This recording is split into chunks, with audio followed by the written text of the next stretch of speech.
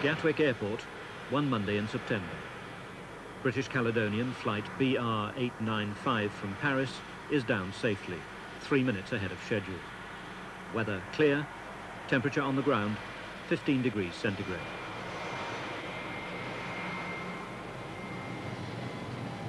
Four hours from now, this aircraft will make its last routine flight of the day, an 80-minute journey north. But it'll carry no passengers. There'll be no cabin crew, no baggage, and no seats.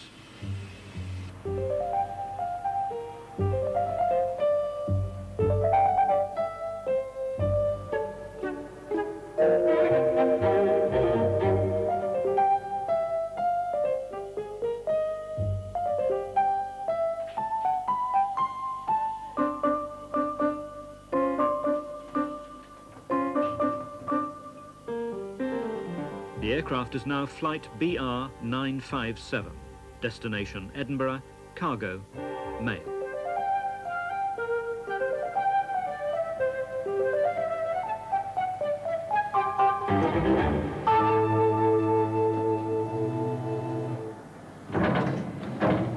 Every night, the Edinburgh mail flight carries 11 tons of first-class letters from London, destined for homes all over Scotland, the new night mail.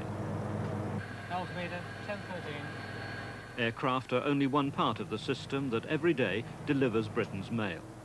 Letters posted earlier in the day have, since mid-afternoon, been on their way north by train. The post office relies on both. Trains to pick up the mail and often to sort it as they travel. Aircraft, quite simply, for speed.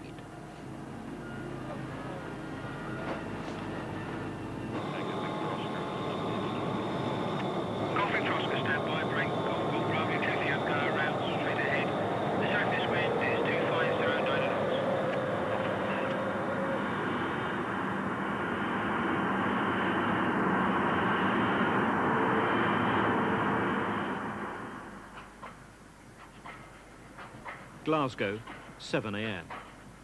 Letters from England are dropping onto doormats all over the city. But the job isn't as simple as that. For from Glasgow, much of the mail must go on, beyond the tight-packed city streets. Far from the magnets of city and capital, the pull of money, the gold-seamed runways, the sweat and tears of machinery, far from all crowds, across the blank pane of the Atlantic, we come to these islands, the loosened edges of a nation. Their bits and pieces scattered like iron filings, their hills heaped up like slaughtered horses, their rocky outcrops like jawbones clenched against the wind. Here Highland cattle drink from their own shadows. Here thistles flash their spiky coronets. Here children and grannies live among nooks and crannies.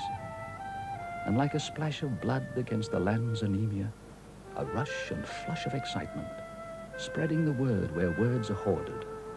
The red post van comes threading its way to meet the mail plane. That pair of scales balancing in the sky, that winged insect, delicate and clumsy as a dragonfly, which drops in like a friend each morning, kissing with its wheels and its hatch of post bags the upturned face of the earth.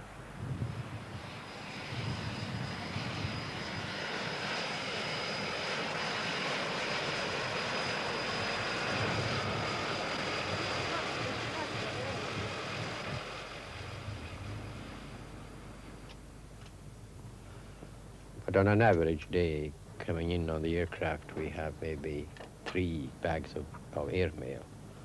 Whereas on Christmas week, we can have anything up to 14 bags of mail coming in, so that we have quite a lot of work to do at that period. Yet, even in Christmas week, the post office is hard put to show a profit on the island of Barra. The same story is repeated in any number of remote communities around the country. But by a canny piece of thinking, they've discovered a way to make the postman's delivery van pay for itself by turning it into a bus.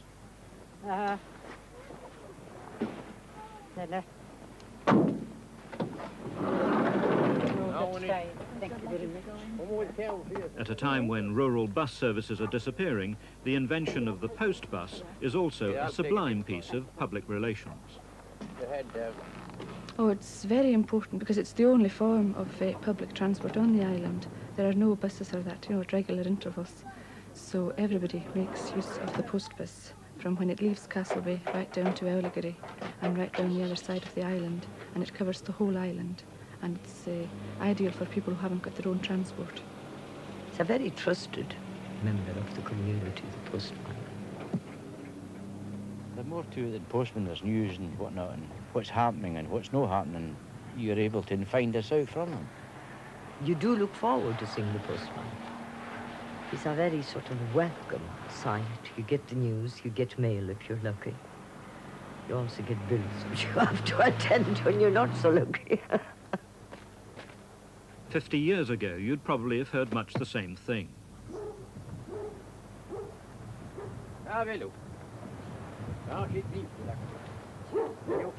But one thing that has changed is the huge growth in mail order. Countrywide, it's now a £500 million annual business for the post office. For the customer on Barra, it's often a lifeline. Before now, I've been able to go away about twice a year, but since we've had the children now, it's not so easy to go away, and there's no pleasure in going shopping with 2 young children. It's much easier by catalogue. You can get anything for your granny right down to a baby, and toys for the children. It's very important, I think, for the children when it comes to Christmas time.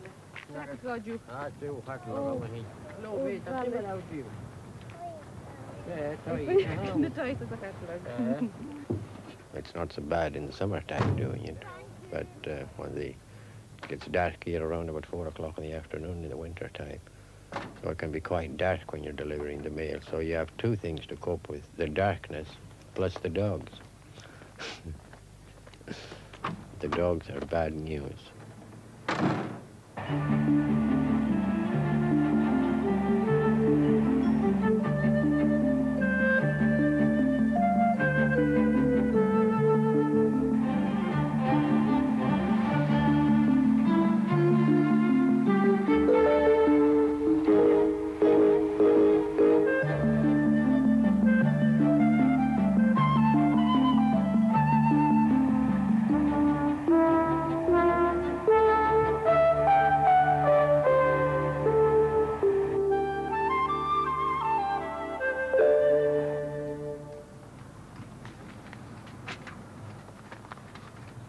The night mail moves 42 million letters every 24 hours. Round about 5 o'clock every afternoon, 100,000 idle letterboxes suddenly begin to fill up, and postmen in 28,000 vans struggle through rush hour traffic to empty them. Our letter posting habits could hardly make the job more difficult. Any single letter could be destined for any one of 23 million postal addresses in the United Kingdom. The first task is to concentrate the mail in sorting offices. They've become vast letter factories which run 24 hours a day. Only by postponing the handling of second-class mail can the post office keep the workload evenly spread and the evening congestion down to manageable proportions.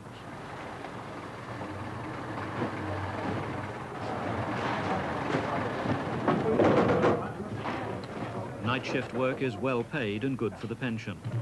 So many of the night sorters are older postmen who've served their time on the streets and come in out of the cold. I think I was born a postman.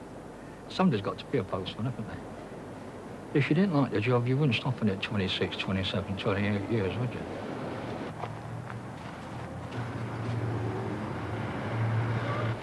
If my boy was leaving school now at 15, there's no way you could say, I'm going to be in the post office 30 years like I'd be. There's no way, because the job won't be there. It'll all be machines. Machines.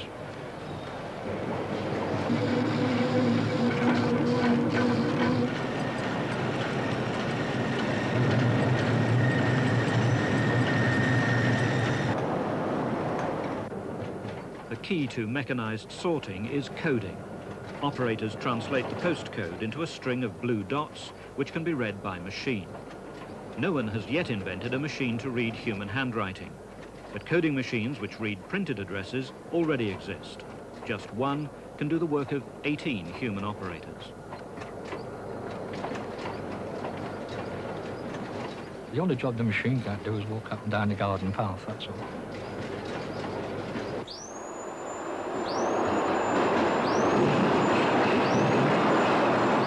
It's 7 o'clock, and 80 feet underground, the post office railway is working flat out. It shifts mail between 6 London sorting offices and the mainline stations at Paddington and Liverpool Street. 1/3 of the nation's mail crosses London. A third of that, 40,000 bags a day, travels through these 7 miles of tunnels. Well, I love the idea of the trains, yes. I rather like the feel of it, you know, down, you know, the trains and everything. I think it's interesting, you know. It's like having your own big toy train set, isn't it? Hello, everyone. Let's say it now. You've got 18 in 14's time. Small section, really, haven't we? You know, about 100 odd men, and got a big family, sort of thing, you know. Oh, I think there's a lot of camaraderie down here. You know, everyone seems to stick together. Obviously, we think we're better than ones upstairs. You know what I mean? So. We're always waiting for above ground, or we're waiting for them at the top of the left end, or whatever. Very few occasions they're waiting for us. You know, we're pretty fast service. We're only really used to this side of the operation, railway. If you asked me to sort a letter, I wouldn't have a clue.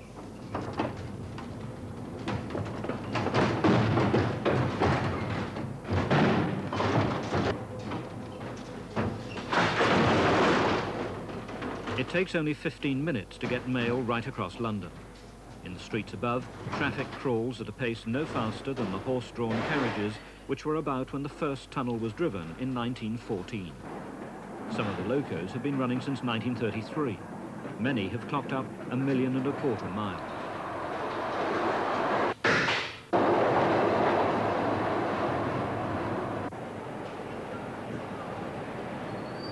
(8:15) Newcastle Station.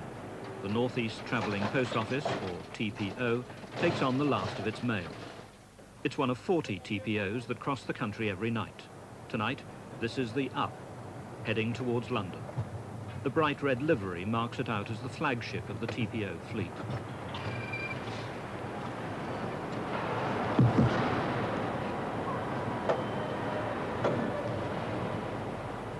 Two.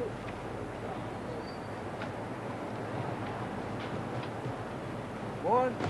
North East TPO 3. The crew work an 8-hour shift without a meal break 5 nights a week. And in the course of that week, they see their families twice for just a few hours. It takes a special type of man. I've tried to figure it out, and we've got young fellas, we've got old guys, we've got married people, we've got single blokes. And I cannot put my finger on what a TPO type of fella is, but it must be a TPO type, because we're all volunteers and we'll stick it for years and years and years. Your shoes one. I think the TPO type is, you've got to be a bit of a cowboy and be prepared to live out of a bag and away from home. I think it's the children really it affects more than anything else. If you've got young children, they miss you. Mine wants another daddy so she can send him to work and keep me at home. E13 away time. Yes. Oh, I 3 minutes.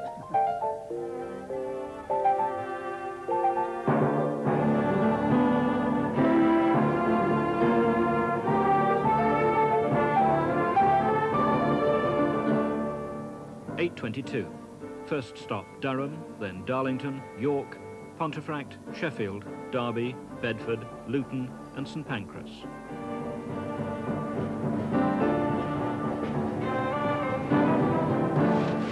Coming down from St Pancras, we specialise on Yorkshire, County Durham and Northumberland.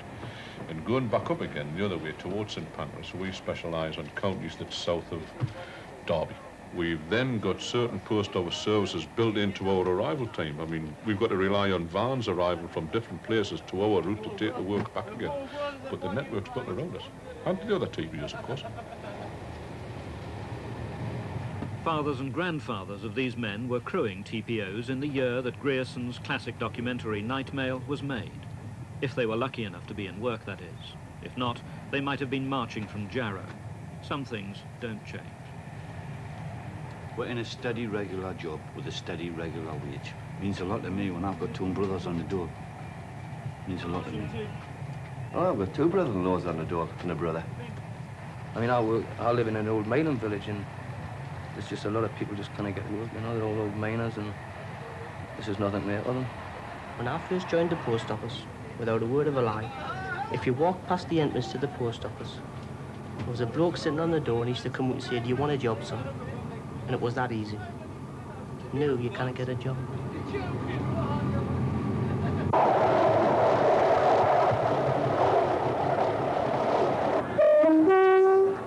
150 miles away at Derby, the locomotive that will haul the North East Up TPO on the final leg of its journey is the centre of attention. 50 years after the Grierson film celebrating its night mail operation, the Post Office have got together with British Rail to mark the event. Do the honours here and name the train Night Mail.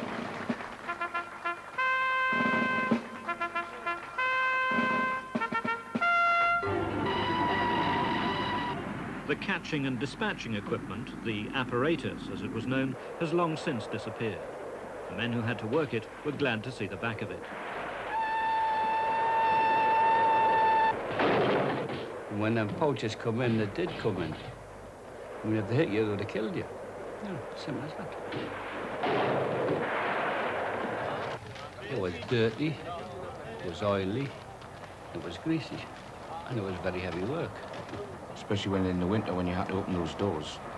And you have every door open on that train, and it's burnt along at, say, 70, 80 mile an hour.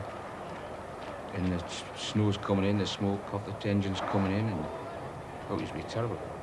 We used to tie mailbags round their legs. We used to put mailbags on the floor to stand on, just to stop the cold from actually coming up. From 9:30, Derby Station virtually stops passenger operations to cope with the night mail. Between now and midnight, 9 different postal trains will arrive. They will exchange locomotives, mail, vans, staff and gossip. The fate of 1 million letters depends on Derby's shunting system.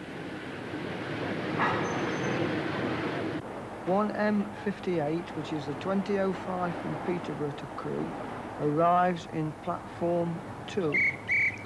The locomotive is uncoupled. 1M36 is booked to arrive into platform 1 at 23:37. And this train normally conveys 10 vehicles which has previously arrived off 1M77 from Lincoln. They are attached to what is now the rear of the Peterborough train. We have the arrival into platform 3 of 1P30, the 2035 from St Pancras to Derby. This train conveys 3 vehicles. The first vehicle and the locomotive are for Leeds, and the rear 2 vehicles are for Derby.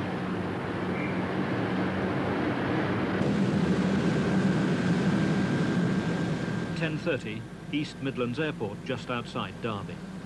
Every few minutes, aircraft full of mail touch down, between 15 and 20 on a normal night. They're stripped of their cargo, reloaded and sent on their way. It's known as a hub and spoke operation. From here, the spokes radiate out north to Inverness, Aberdeen and Glasgow, west to Liverpool and Belfast, east to Norwich, south to London, and a string of airports between Newquay and Southend.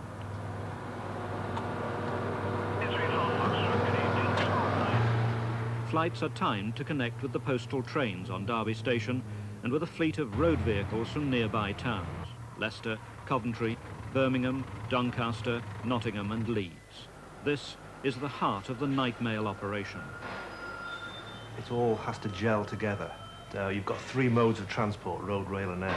And if any one of them is out of synchronization, it puts the other 2 into great difficulties. Trains can be delayed, aeroplanes can be cancelled because of weather conditions, vans can break down. So there are contingency plans for every single thing that can go wrong. But it's a very time-critical operation. 5 minutes can make all the difference. The North East Up is 5 minutes away. From Derby, it'll be another 2.5 hours non-stop sorting into St Pancras. Then a meal, sleep, and a few hours to kill with the rest of the lads. You get not little individual teams, but you get cliques within the whole team. I mean, we go playing squash, they go drinking beer. There's people knock around at weekends together that work together all the week. I mean, some lads go to the pitches. It all depends what your interest is, you know. It's, but we're going squashing tomorrow.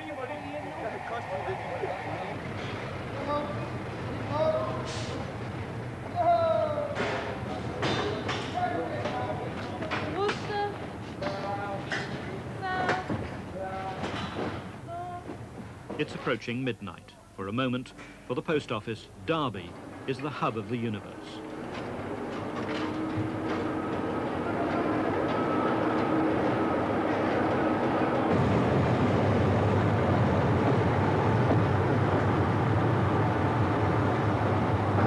At 0010, we have the up postal arriving to platform 6 from Newcastle. This is 1M59, the 2022 Newcastle to St Pancras. This train is a very heavy mail carrier with very tight connections from East Midlands Airport.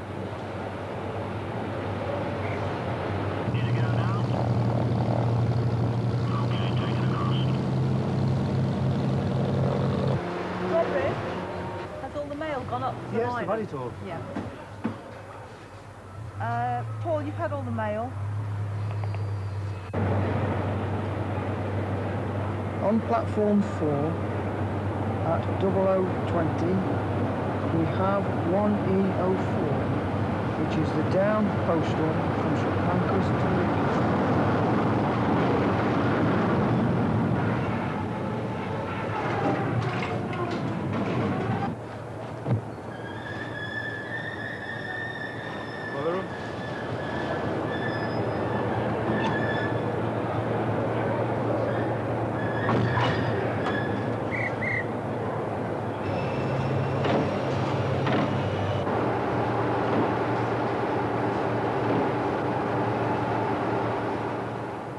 After midnight, down the long platforms spoking outwards from the hub of England, away from where we lie coupling and uncoupling, the unseen industry goes on, the night mail. Work as it sounds still done by men, most of it. The porters with their mule packs, the sorters at their boxes like bees in a hive or doves in a dovecot. The trolleys skedaddling so that no connection shall ever be missed. Then the dark flickers with the flare of machines, planes moving blindly down the empty air lanes, vans along B roads lit by rabbit's eyes and cat's eyes, trains through cuttings of fennel and elderflower.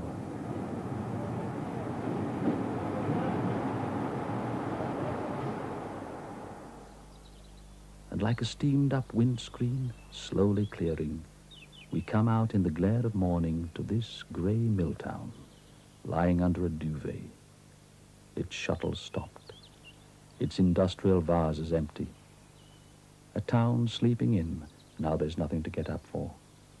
Where the streets at dawn used to clatter with the clogs of workers, but are hushed now under the sole tread of the postman, shouldering his burden, more laden by the year, his bag heavy with nuisance mail and useless mail, with offers of free films and ads for double glazing, with flyers for tool hire and come-ons to try us or buy us, a slag heap of bump or summonses to pay, not what they want here.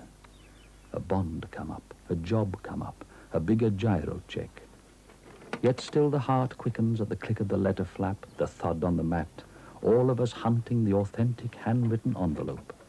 The letters from pen friends or men friends, the letters from mothers or brothers or lovers, and the hope of that makes the sound of the postman our favorite bird song, his arm reaching to our letterbox, like these trains stretched out along embankments, not juggety-jug now, but smooth with power and self-importance, like flags or streamers blowing ahead of themselves, as we ourselves run on toward the future, its unopened envelope waiting down the line.